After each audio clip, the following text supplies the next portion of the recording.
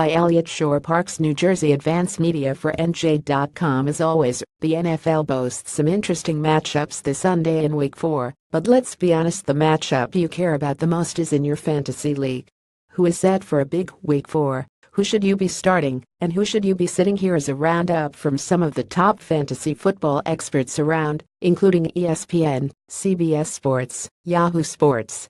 Philip Rivers, JPG, Peter G. Aiken. Getty Images. Start quarterbacks. NJ.com. Philip Rivers, Chargers. The Chargers are 0-3 and facing a banged-up Eagles secondary. They are going to need quarterback Philip Rivers to carry them to their first win of the season.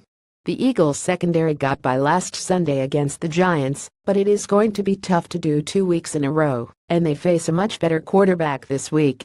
ESPN. Deshaun Watson, Texans. Watson impressed the hell out of me last week, almost beating Tom Brady and Bill Belichick on the road, or, in fact, beating them, depending on your thoughts about Brandon Cook's final catch.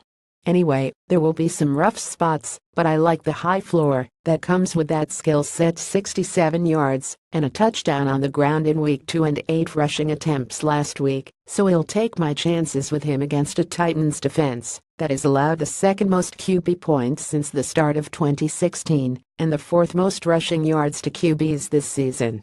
CBS Sports. Russell Wilson, Seahawks. Wilson finally had the breakout game we've been waiting for in Week 3 at Tennessee with a career-high 373 passing yards and 4 touchdowns, along with 26 rushing yards. Has now run for at least 26 yards in 3 games in a row, and his passing stats will hopefully remain high. In Week 4 against the Colts, Wilson gets to face a defense that has allowed 2 300-yard games to Jared Goff and Carson Palmer, with even Deshaun Kaiser posting 242 passing yards, 2 touchdowns and 3 interceptions and 44 rushing yards, and a touchdown versus Indianapolis in Week 3. Yahoo Sports. Andy Dalton, Bengals. Through 3 weeks, the Browns have allowed the 8th most fantasy points, 8th highest EPA average, and 10th most touchdowns to quarterbacks.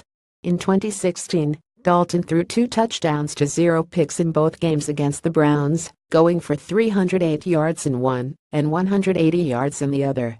If Dalton can manage 250 yards and a pair of scores on Sunday, that'll make him a worthwhile streamer.